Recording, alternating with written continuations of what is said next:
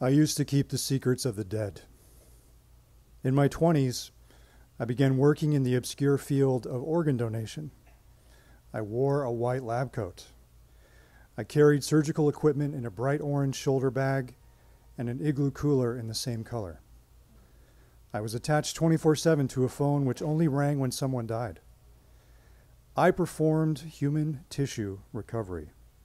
My specialty was eyes. I removed eyes and eye tissue from cadavers at all hours, in myriad settings that ranged from clinical to creepy. I was a living apparition in their quiet realm, haunting morgues, mortuaries, and autopsy rooms. I performed my strange duty in the deep stillness, which is unique to places where the dead reside. There was a macabre formula for these witching hour jaunts. A spooked security guard granting me access to the morgue, keys jangling in his wake. The mechanical hum of human-sized freezers. A dim, harsh exam lamp that cast a cold ring of light, leaving the rest of the room in the lurking gray.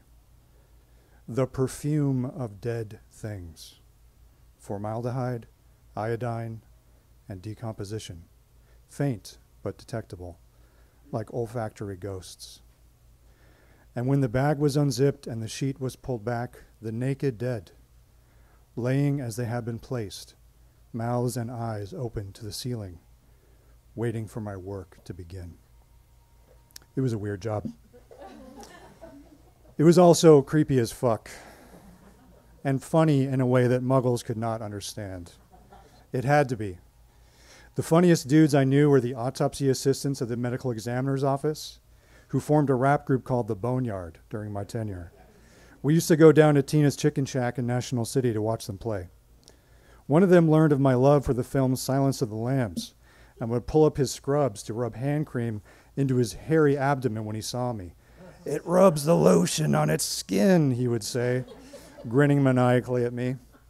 He gave me this rookie hazing for a few months until one day I started to pull down my pants and show him my Buffalo Bill-style undertuck. For some reason, he left me alone after that.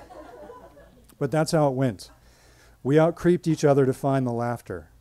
We messed with each other by laying down in the middle of the office floor, hoping to scare an exhausted coworker as they entered the lab late at night. We made up sound effects for causes of death and called living people by their likely diagnoses. When a puffy, red-faced man would walk past our window with his lunchtime cigar, one of us would yell out, "There goes congestive heart failure." It was shitty. It was funny. But the jokes were a defense against the sadness of grieving family members and the weight of the secrets that we kept. Every day, people died. If I could do my job, lives could be healed or saved. Tragic news headlines became forecasts of my workload. Coffee was my new water. I learned to sleep standing up. The adrenaline was constant. Cases balanced on mere minutes. If I couldn't make it to the hospital in El Centro before 2 a.m., the funeral home would take the body and we'd lose the case. Or if I wasn't able to track down a family member in time, someone on the transplant list might be forced to wait or miss a chance altogether. I had opportunities for cushier jobs with normal hours and higher pay and no dead bodies or grieving families to deal with, but those jobs were bullshit. I was hardcore. I thrived where others washed out. I was addicted to the gravity of small moments. Maybe I needed the enormity and intensity of the life and death struggle to feel alive myself. When my phone went off, I received a name, a brief medical history, and a phone number. Then I called the next of kin. It was essentially a cold sales call, but instead of offering them a once-in-a-lifetime chance to purchase a Florida timeshare, I was asking permission to remove the eyes from their dead loved one's head. But I was good at it. In person, I was a college-aged punk who rode my skateboard across the airport parking lot to snatch coolers brimming with body parts. But on the phone, I sounded like a minister in his mid-40s with excellent credit and an Ivy League pedigree. the kind of person you could trust with your loved one's corpse. For most families, the decision came down to faith. Faith in the character of the person they had lost. For some, it was a desperate wish to change that character with a final act of grace. I will never forget one woman's trembling voice as she gave me her consent to make her estranged father a donor. "This will be the only good thing this man ever did," she said. And I heard the words she never spoke. She didn't need to. I knew in that moment that this job was not just about curing blindness.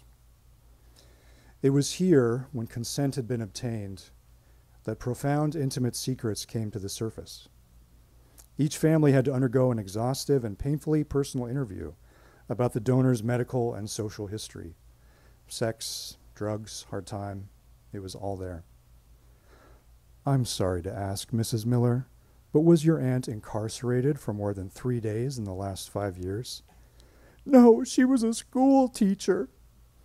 These objections would come fast and furious when the real questions began, and I would diffuse them like this. "I know, Mrs. Miller.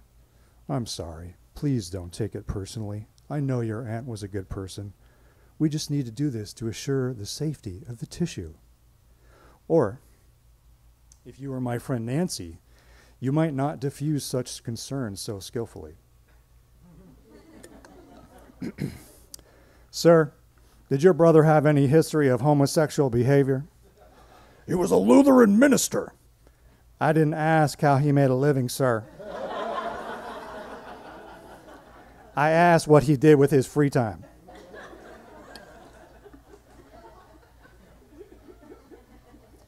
Nancy and I worked the late shift together, and we leaned on each other through some hard times.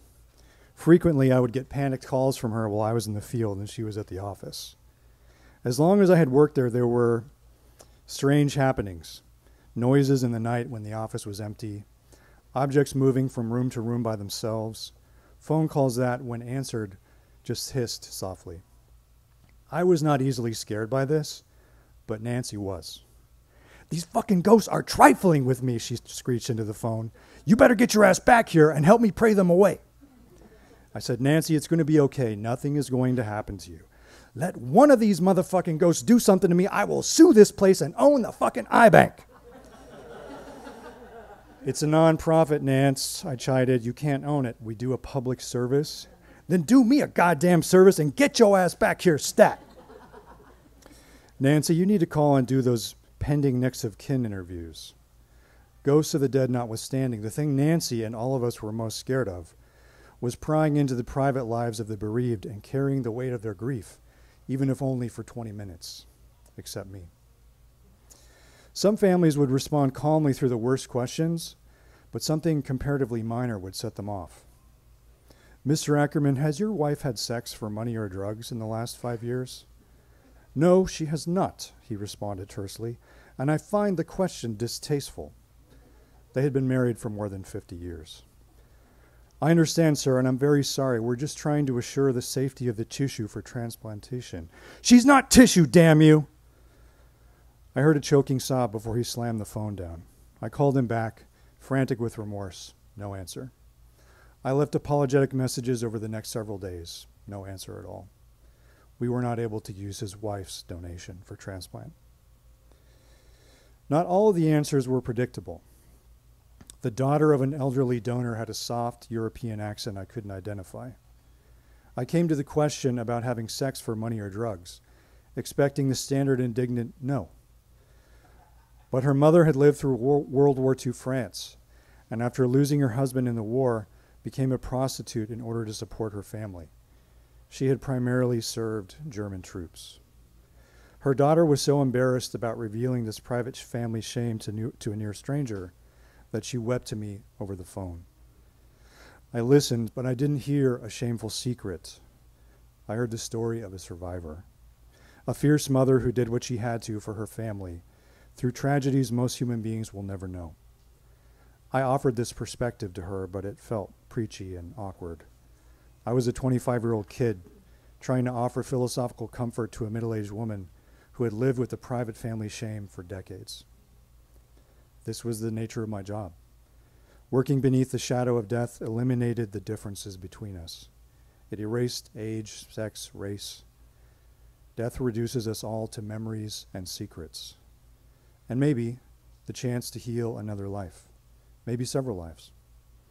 Despite the incredibly harsh working conditions, despite the constant death, despite the emotional burden of carrying the secrets of strangers, this is why I stayed as long as I did. One of the last secrets I shared in those days came from a donor's friend. She insisted that I call her Carol and described herself as Mark's best friend. She had been the closest thing to family that he'd had in life before he died suddenly of a heart attack in his 50s.